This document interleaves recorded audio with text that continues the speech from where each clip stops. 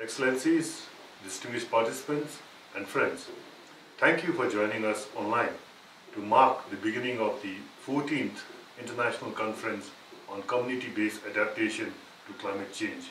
Bhutan, in our capacity as chair of the LDC Group, is proud to host this year's event, and we welcome you and your participation from wherever you are connecting. While in normal times we would have a physical meeting, this year, in response to the COVID-19 pandemic, CBA14 has had to innovate to bring its wider community of practice together in a new way. This way of doing things will be an experiment for all of us, but we hope that we will be able to learn from the experience together and perhaps shape new ways for us to collaborate going forward. Despite the pandemic, the impacts of climate change continue to be clear and increasing. While fires are burning in California, intense flooding has damaged homes and destroyed livelihoods in Sudan, India, Yemen, Bangladesh, and many more other locations. Climate change adaptation is as important as it has ever been. The urgency and ambition needed to fully prepare for the future must continue to increase if we are to protect ourselves and our communities. To do this, it is crucially important that opportunities for grassroots, community-based organizations, non-government organizations of all kinds, local and national governments, researchers and development partners to come together, learn, share innovation and expertise remain available. These moments are central in building the community of practice, networks and know-how that are necessary to develop complex responses to a complex challenge. They ensure that development partners and international organizations can remain grounded, able to learn from those who are most vulnerable by providing opportunities for them to listen to local solutions and wisdom.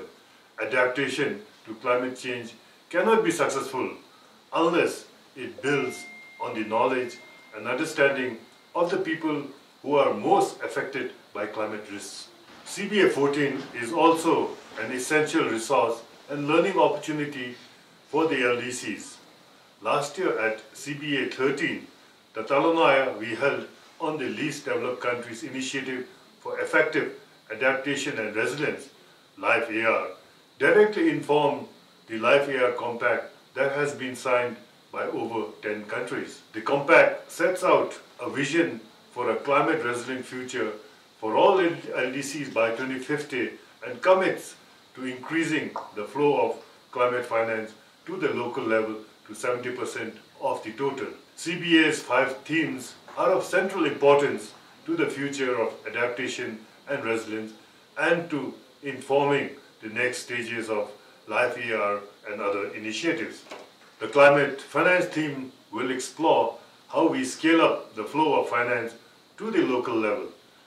The responsive policy theme will explore the role of social movements in driving change, and the adaptation technology theme will discuss how new technologies can go beyond innovative projects and become part of national policies. We recognize that addressing poverty, biodiversity loss, and climate change are issues that cannot be taken separately, but must be addressed together. So I'm pleased to see the addition of a theme on nature-based solutions. Finally, the youth inclusion theme, led entirely by young people, will explore the barriers to the participation of young people in shaping climate policies. We must use these moments to understand the challenges that we can scale up climate finance to the level necessary, scale up technology or nature-based solutions through policy that is inclusive and builds resilience, prosperous societies. We must continue to build ambition on top of previous commitments under the Paris Agreement so that COP26 in 2021, we will be able to secure an agreement that safeguards a resilient future for LDCs. I thank you.